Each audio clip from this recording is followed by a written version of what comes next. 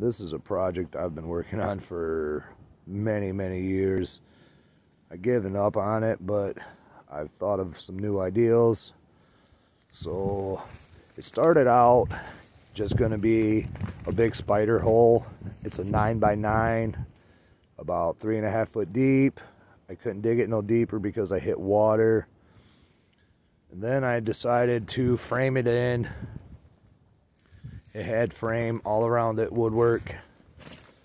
Had a roof at one time.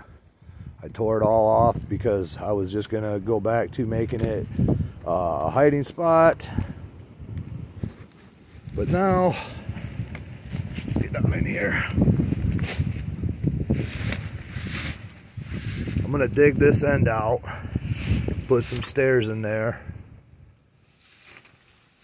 and the A-frame the rest of it.